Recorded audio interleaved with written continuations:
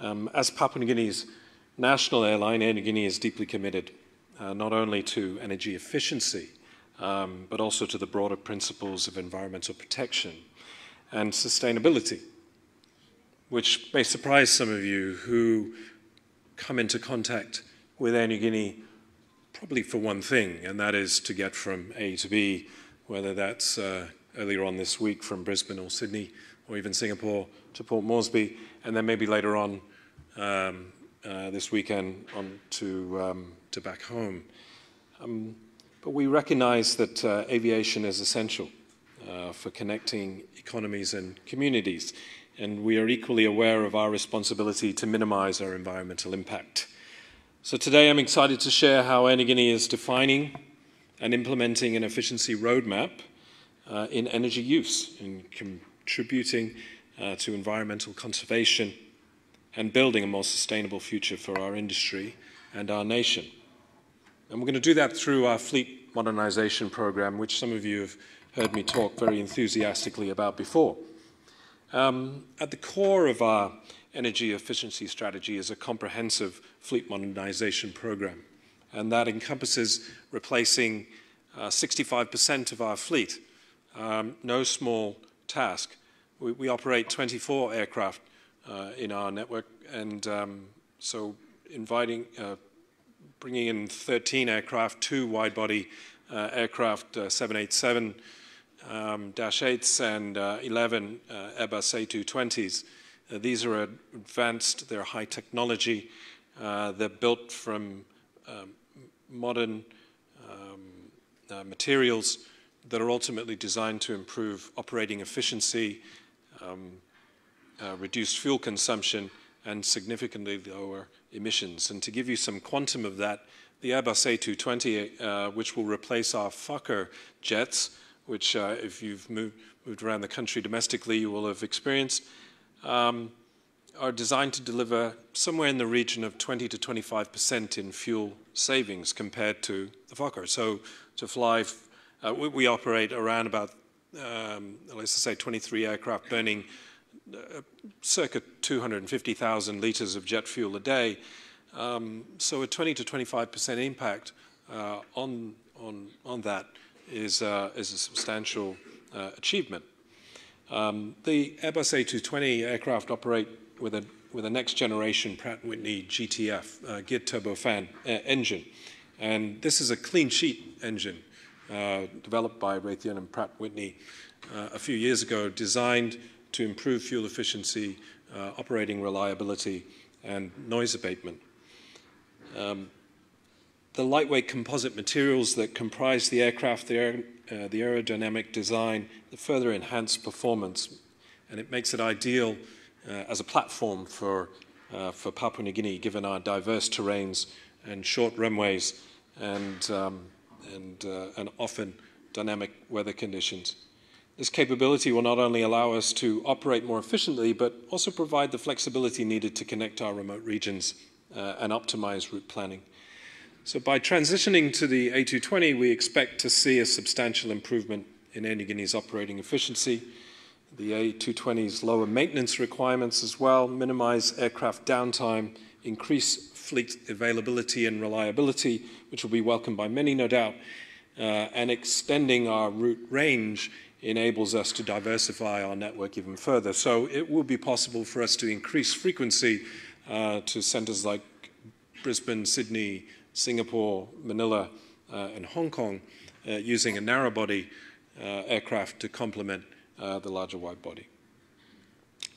The wide-body aircraft that we're bringing onto our fleet in 2027 is the Boeing 787 aircraft. Now that replaces our existing Boeing 767s. The 767 was developed by Boeing in the early 80s. It was the first wide-body aircraft developed with fuel efficiency in mind. And if some of you, like myself, can remember those days, we hurtled around the skies in 4-engined aircraft, the 747s, the DC-8s, and so on. So to get on board a transatlantic aircraft designed to fly across the Atlantic with 2 engines was an interesting proposition for many travelers.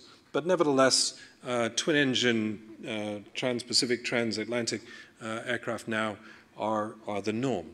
And so we are certainly excited when our 787s join us, which will be building on that fuel efficiency platform that Boeing had introduced. Our fleet replacement program represents an investment that exceeds $650 million US. It sees more than half of our fleet replaced, as I mentioned earlier, and it provides our customer with greater travel experience, a more reliable schedule, as well as improved efficiency. That improved efficiency will thankfully lead to more competitive airfares. I think that's something that not only our grassroots passengers, but also our corporate passengers will be looking forward to. Because at Air Niugini, we're not ignorant to the fact that travel around Papua New Guinea and around the region is expensive. It's expensive for a number of reasons, but certainly operating efficiency will help to improve upon that. And incidentally, the first A220s will arrive on our shores in September 2025, so less than 12 months away now. I'd just like to take this opportunity to thank our government, the Marape Rosso government, for being instrumental in its support of this investment program. $650 million, or 2.5 billion kina, give or take, is the largest capital investment program that Air Niugini has undertaken, and I think we probably give PNG Power a run for its money when it comes to building dams and other large power infrastructure. It's certainly not lost on Air Niugini that having a more reliable fleet will de-risk several conditions when it comes to major project investment across the extractive industry. Now, beyond fleet renewal, Air Niugini has implemented a range of operational efficiency programs that are ultimately designed to optimize our fuel use. That includes advanced fuel management systems. So we've integrated a fuel management system with real-time data analytics to monitor and optimize our fuel consumption in terms of aircraft performance, flight paths, altitude, speed, and where possible, weather conditions. So pilots can ultimately make informed decisions and minimize fuel use whilst continuing to maintain safety and time performance. We do operate, where possible, single-engine taxiing, and we optimize use of APUs, or auxiliary power units, whilst on the ground, plugging into mains power wherever possible.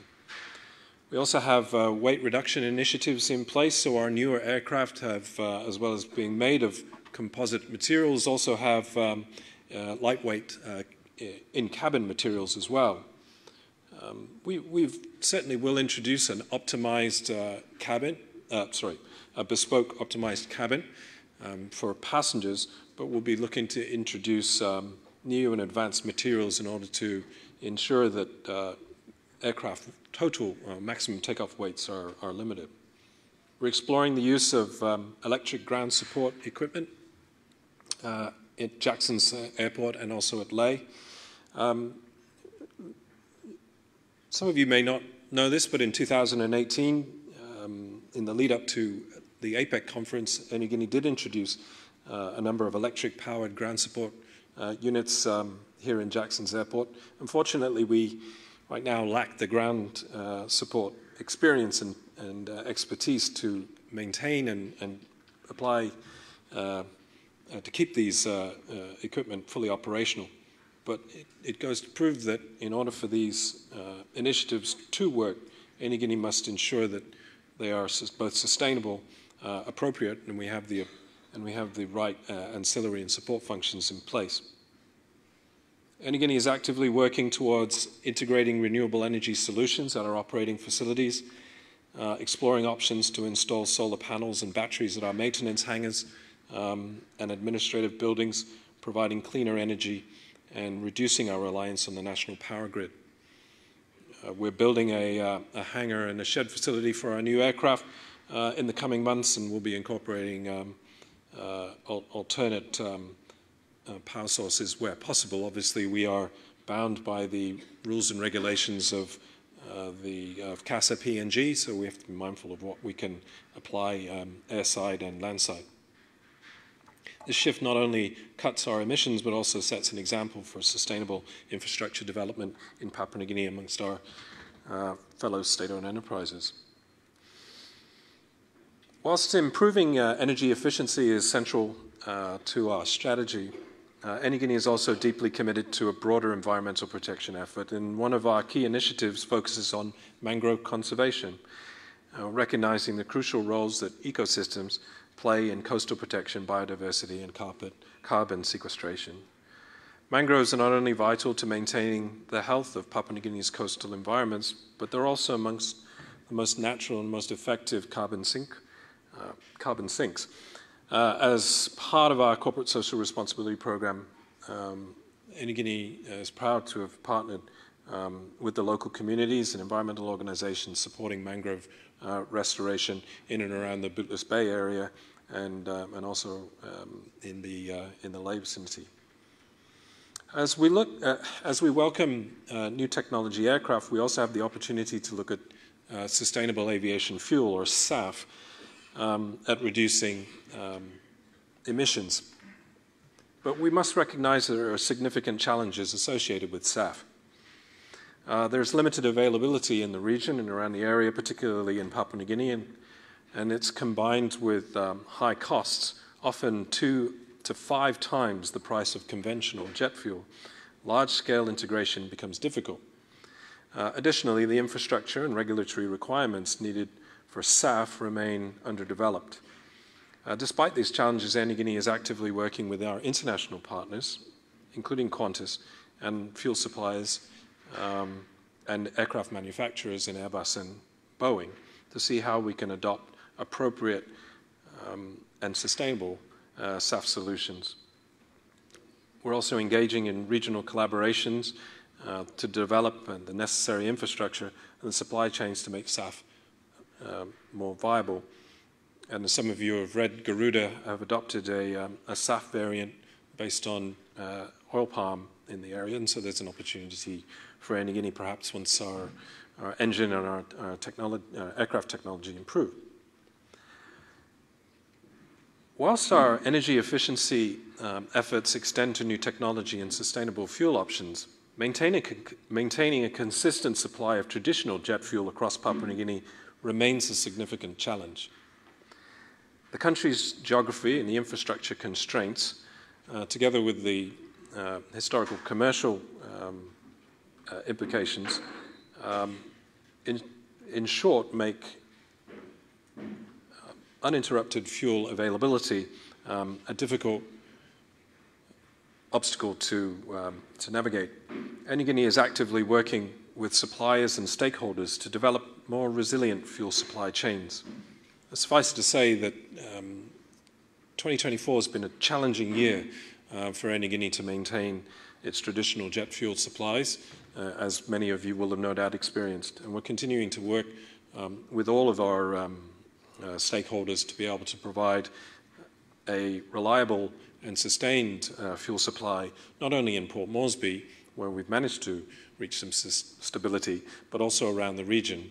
And it's important to ensure that regional fuel supply in places like Madang, Mount Hagen, Hagen, Hoskins, and so on are maintained because they ultimately allow us to increase the payload of our operating aircraft. Our fleet modernization and operational efficiency initiatives are not only about reducing cost, but they represent a long-term investment in Papua New Guinea's future. By prioritizing sustainability, Air Niugini is positioning itself as a responsible corporate citizen. We contribute to global climate action and supporting the COP initiatives PNG has signed up to, whilst ensuring that our country remains connected and economically viable. We are investing in our people, and as we innovate and modernize, we are training our pilots, our engineers, and our ground staff to accept our latest technology aircraft. Quite a few are currently over in Canada and France undergoing our entry into service programs for our new aircraft. But by building a knowledgeable and skilled team, we'll ensure that our entire organization aligns with our vision for a sustainable future, both in aviation and environmental stewardship. So in closing, Air Niugini is not an just an airline. We're a catalyst for change and innovation in the energy and environmental sectors. Our fleet modernization program stands to that. A sizable investment program, as I pointed out, but it ultimately drives operational efficiency and a commitment to initiatives that demonstrate our dedication to setting a new benchmark for sustainable aviation in the region. We are committed to reducing our environmental footprint and leading the way in energy efficiency, and with the support of our partners and stakeholders, we'll continue to build a more sustainable future for aviation in Papua New Guinea, something that is so critical to connectivity in this country. I thank you for your time. I thank you once again to Kumul Petroleum Holdings for the support of this fantastic event. I look forward to our continued collaboration in advancing energy efficiency, sustainability for our industry and the nation. Thank you for your time.